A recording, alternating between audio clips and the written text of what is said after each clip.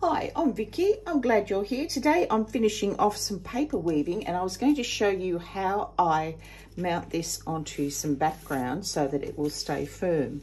So if I turn it over, you can see it's just a simple weaving process.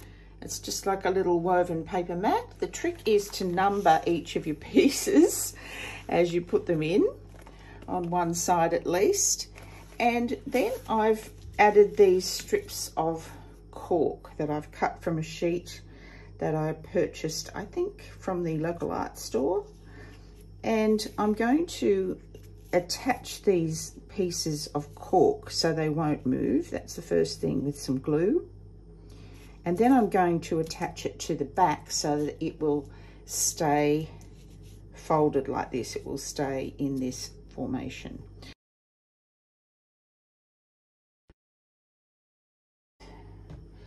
And this rice glue is wonderful for any paper project, really. So what I want to do is attach these pieces. Now, how I've made this, I printed the background using some flute board. I put some spray inks on the back, and I used some Gansai Tambi paint as well, the Kuretake paint. And then I added these embellishments, which were from a kit from Uniquely Creative, which is a lovely brand of crafting supplies, and wove everything in together. Now what I need to do is keep everything in one place.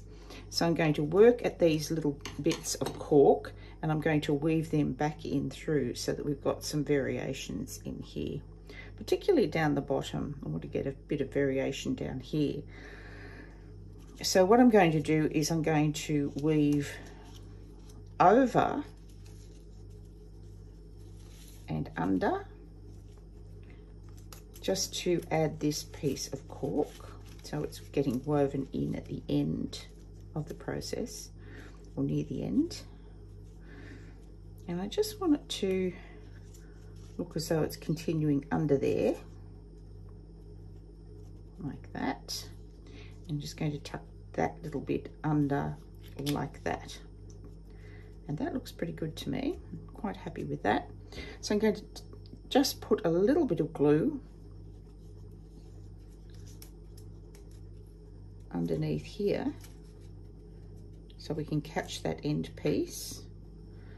And I want this pretty straight on here too. So now we've got this little piece just in here. Don't really want to see those edges, so glue that there. Anywhere else where it needs to be glued in, that one needs to be pushed up a little.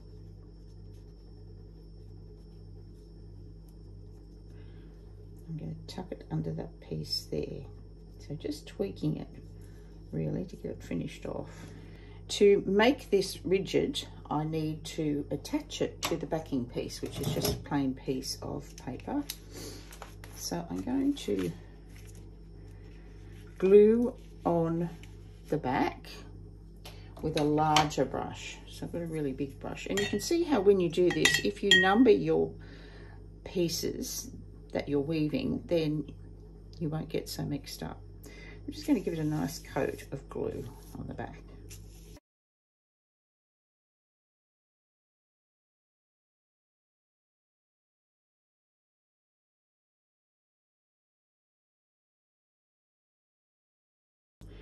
Okay, we're going to get right down to the corners here, up the edges. I'm going to turn it over carefully and mount it onto this white piece. Get it roughly in the centre.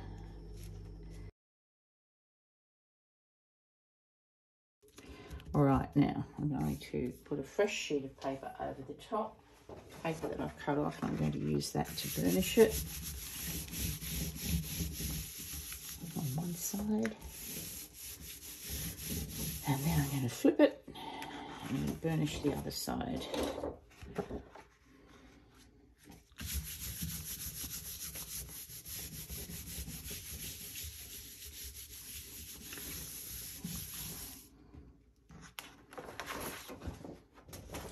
And that is looking pretty good. Now I'm just going to check that there's nothing that needs to be tweaked on this. That might need a little bit of glue under there so that doesn't move. And I'll push it just a little bit further because I want it to peek under there. That's good. And what else have we got here? That one there, could probably add a little bit more glue underneath it to the top and push that up a little bit more so it's more tightly woven. But that's the gist of it. That's our woven. You can see how beautiful it is. I'm really happy with that. I think it's really nice.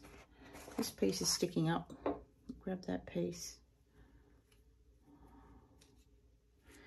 There we go. Anywhere else that's sticking up? So there it is. It's a pretty good project, this one. It's a lot of fun to do. Just tapping down any pieces that are still lifting. It shouldn't be too many. Just push that down a little bit more. Push this one down a little bit more. And we're good. So there's our first one done. So that's an example of paper weaving. So if we bring it up really close, you can see the fine details in it. Of the printed background, the weaving, the cork pieces that have run through it, and how it's now attached to this piece, and it's ready to go. Thanks for watching. Any questions, leave me a comment below, and I'll see you again next time. Bye for now.